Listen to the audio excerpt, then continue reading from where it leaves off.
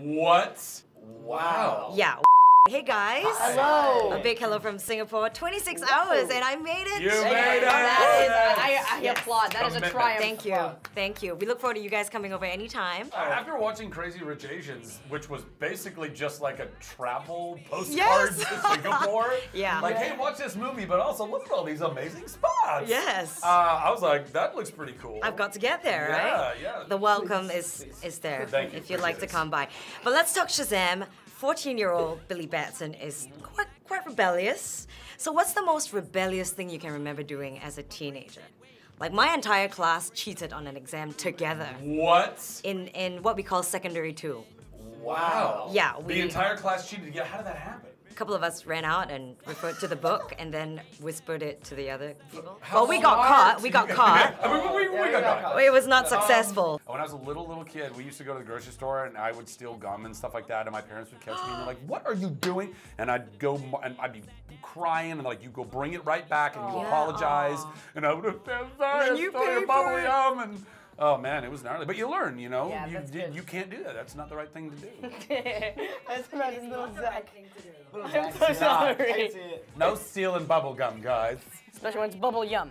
Sponsored by Bubble Yum. Now, the movie looked like a lot of fun to film, and I want to know how much of it was scripted and how much of it was you guys just fully going improv. I wouldn't say fully, but we did a lot. We did get to improvise a lot. Yeah, let's. I don't Thanks to know, David. like 25% of it-ish, maybe. The floss?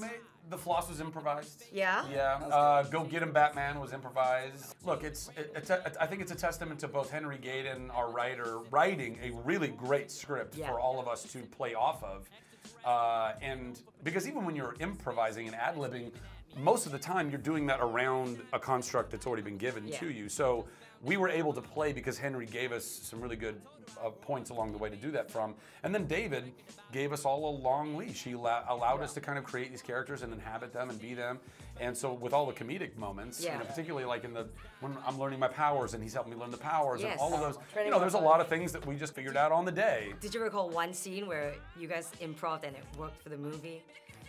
All of them? I don't think we've ever ended a scene without finishing off with improv.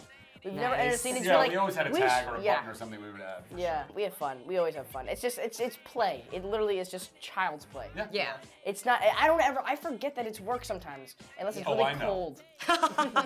It just looked like so much fun, and it's seen on screen. Yeah. You guys obviously have great chemistry. Thanks. Now, what I like about the movie is that it's got so many themes. There's family, there's like standing up against a bully. And this is stuff that we face as a teenager.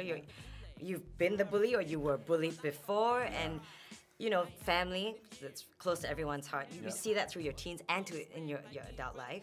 So what do you hope people will feel or talk about once they leave that theater after watching Shazam? I think what I hope they take away from the movie is, you know, they're actually leaving this movie feeling something for the first time. Because most of these superhero movies, you know, it's like there's action, but there's never like heart. You know, it's never about like family. So I think that's definitely something. And you know, there's just so many things that I think this movie has that other superhero movies don't have.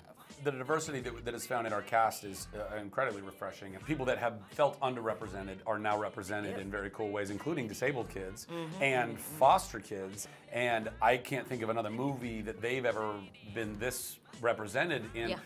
On top of the fact that it's a superhero movie and they get to be super, you know, like that's a really, really juicy thing that not just foster kids, but I think all kids, you know, and adults, that's in the kid, in all of us that gets to feel that wish fulfillment. And the heart in the family is the beating heart of the entire film. And even Dr. Savannah, the bad guy, you start with him and his family. You're learning a lot about that stuff. So that theme runs through good versus evil, obviously. I hope that people walk out of the theater floating a foot above the ground. I want them to feel energized with hope and fun and funny and like having thoroughly enjoyed their experience and glad that they got up off their couch to go watch it in a movie theater with a whole bunch of people, because the energy that this movie produces in a live crowd is a very different thing than if you're just watching it by yourself. So that's what I really want, I laughed, I cried, I teared towards the end. And that's what you want, isn't it? From totally. a movie That's like what that. I really want. With the whole thing. It's a full service movie. You leave tall buildings in a single bound.